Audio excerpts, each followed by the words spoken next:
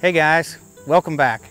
So today we're finally gonna expand our pig pen area. So our feeder pigs are right back there in a really small pen where they've been getting trained on electric wire. So we want to give them a lot bigger area for them to root and to just have a little bit more freedom and be able to, be pigs. So we're planning on giving them all this area back here. So we want to give them this area back here in the trees where it's nice and shady for the pigs. And it's also pretty overgrown, and I'm hoping that they'll kind of clear it out for us and just clean this area up a little bit as well. So to make their area bigger, we're going to fence it in with a 3-wire electric fence. So it'll have a bottom wire about 6 inches off the ground, and then there'll be a top wire about 24 inches off the ground. So it'll be a pretty short little fence. And we're doing 3 wires just for a little bit of added security for us. I know a lot of people only do maybe even 1 wire or maybe 2 wires, but we're going to do 3. At least we're going to try to do 3 if we got enough wire, just for a little added security to keep the pigs in. So I think I've got everything gathered up to make the fence. I've got some T-posts. We're going to use the T-posts for our corners and where we turn the fence. And I've got some of those little rebar posts, and we're going to use those as little line posts in between our turns and our straight runs. And yeah, I think we've already got a path mowed. We've mowed a path. We've cleared an area for this fencing to be able to go through the trees and around. And I think we're ready to get started. So one other thing we did was we bought a couple of hog panels. So they're a really short stock panel. I think they're only 24 inches tall, made specifically for pigs. And we're going to set those 2 up over on the side next to the barn. So the barn has got all the hog food in it. It's only a few feet away, and we're going to use the area where we set up these 2 stock panels to be able to feed and water the pigs, interact with the pigs. It'll give us a good place to do that without having to worry about electric fence. It's also be an easy way for us to step into the pig area without worrying about electric fence as well.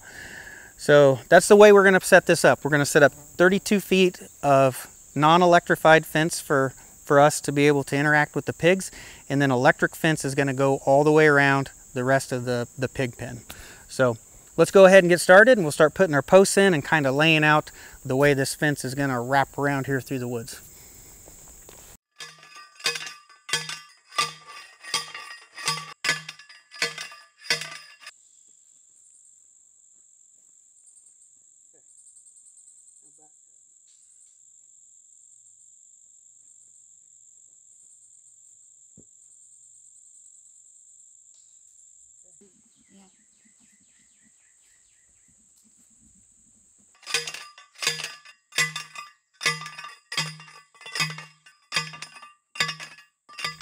So we just got done driving in all of our T-posts for our corners, and anywhere that the fence turns or takes a jog through the woods, we've got a T-post in the ground for where the fence is going to turn.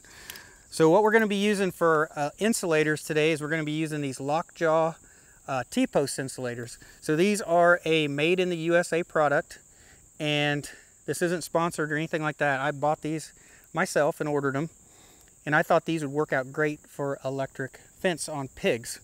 So because these would make great insulators on outside corners, because if you look at this, it's got a groove that runs in here. It has a perfect horseshoe shape, so you can take your wire, it'll bend through there perfectly, make an outside corner, turn to where it's supposed to go. It's got this nice clip here to hold it into the T-post insulator. And this snaps onto a T-post instead of just one way. This will snap on there about 4 different ways. So I think this lockjaw T-post insulator will work perfect for outside corners on electric fence. And this being such a short electric fence, it's only going to be like 24 inches tall. I think T-posts are going to work fine for outside corners because there's not going to be a lot of strain. It'll be low to the ground. It's not going to be a high up fence. So together with the T-post being a short fence and these insulators, I think it's going to work out really great for our electric fence today. So one other product that I ended up buying from Lockjaws is they have a product for attaching fence to your T-post. So normally you have to have this little bent piece of wire that you put around your fence, and then you have to get a little bender and you twist the wire around the fence to attach it to the T-post. And we do a lot of temporary fencing, so a lot of times after we do that and we take the fence apart, we have to cut those off and throw them away. Well, these are easier.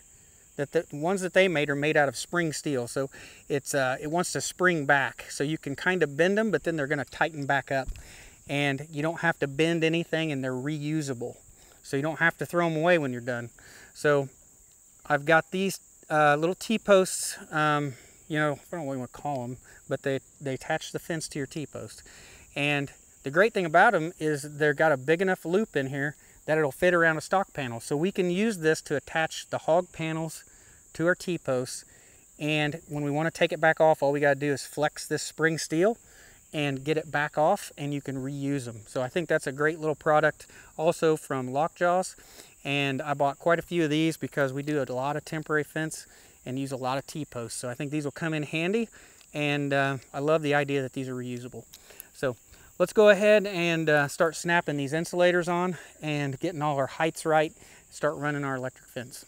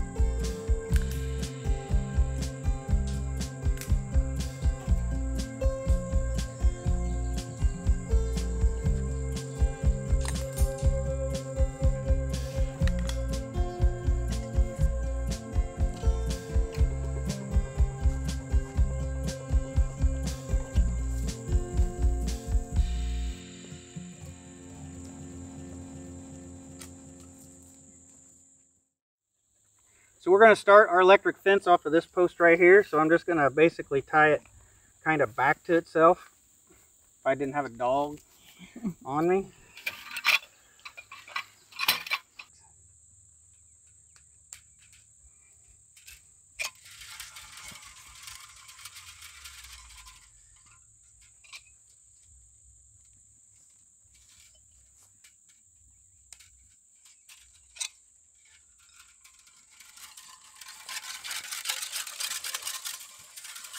So I'm just making sure to get this fence inside of these insulators as I go.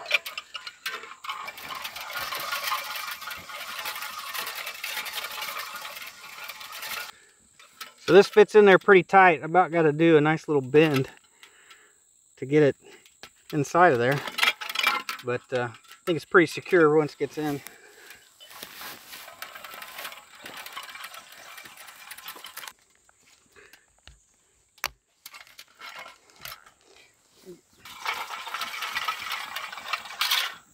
And that's it.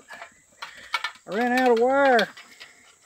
So I got to the end of that one spool of wire, so I just made a simple splice here to tie on the next spool.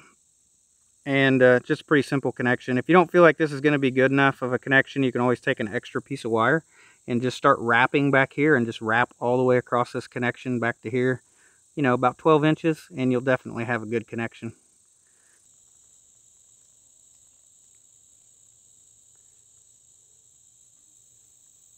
So I'm just going to tie this on here kind of loose for now, and at the very end we'll tighten everything up.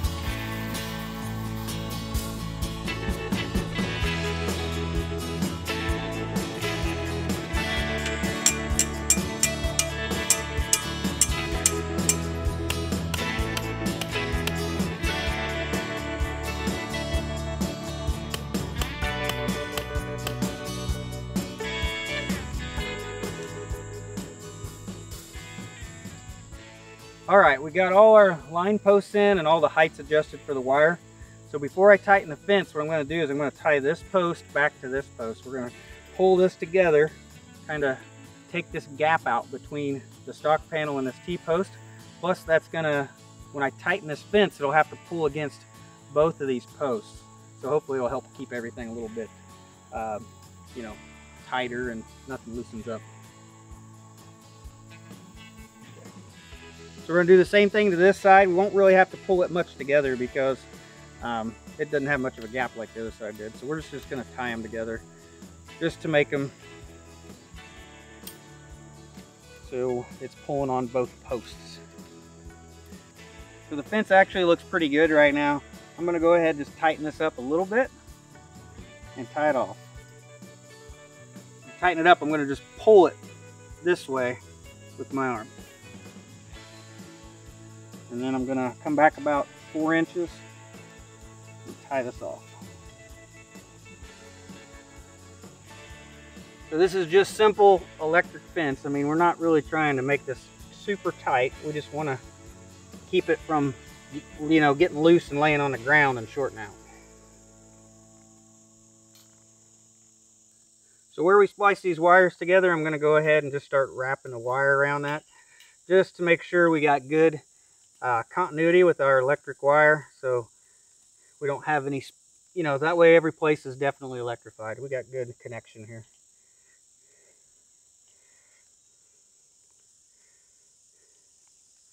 So I put this whole fence together. I didn't use any crimps or anything. Last time I used crimps and I tried to probably overcomplicate it.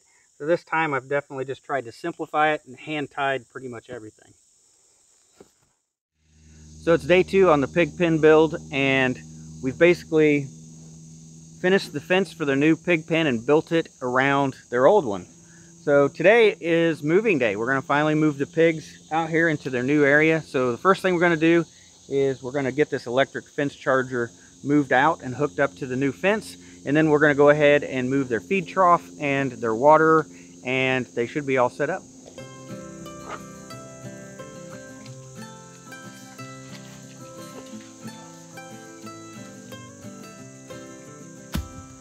So I ended up running the garden hose over these ground rods to help them pull out easier. These are only 4-foot ground rods, so they're not in there very deep, so hopefully I can pull these out by hand.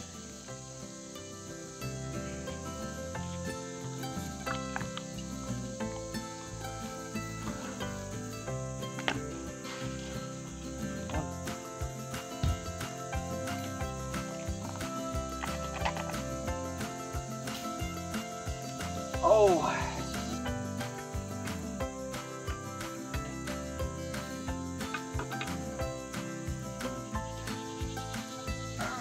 there we go.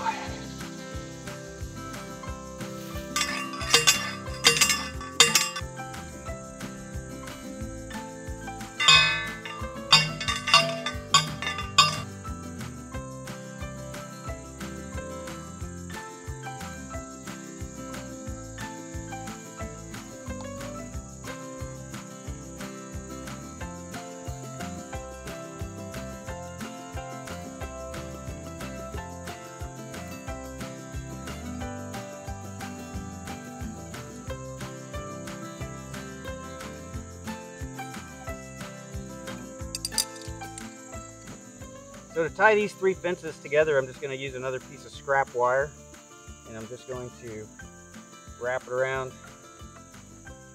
the top one. Alright, so I've got about 8 wraps on there. That ought to be enough. I'll work down to this next one, and I'll zigzag back the other direction. And then down to the bottom, make a bunch of wraps on that one. And this should connect all of this fencing electrically together without having to use any crimps or anything.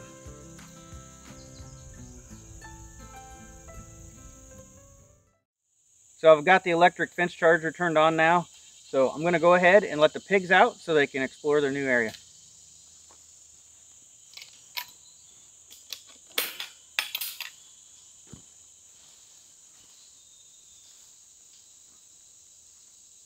So this fence was just attached by zip ties. So I'm just gonna cut them off.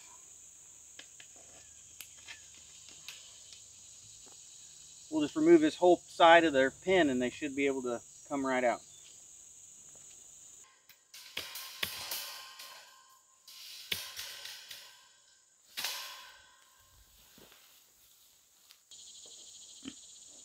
Come on out. See what you got here. I know, look at this. There's no fence panel no more. You guys can come out. Are you afraid to cross?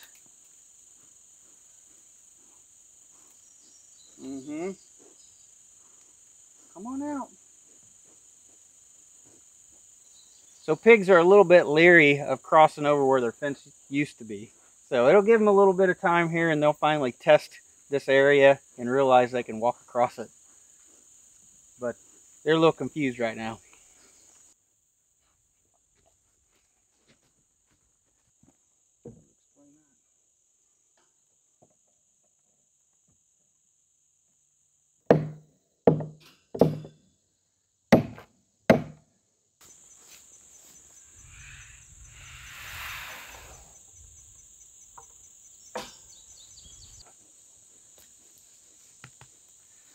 So the pigs are still pretty leery about venturing too far from the original pig pen. So I'm sure it'll take a day or two before they really venture out and see how big their new area is.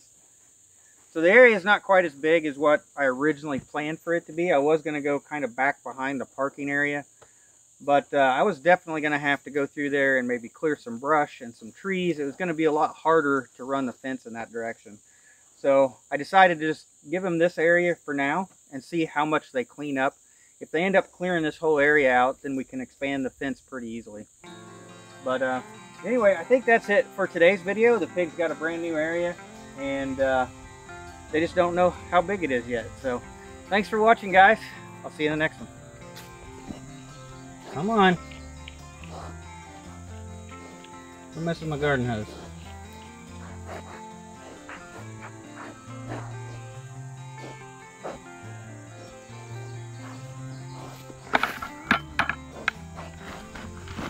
Come on.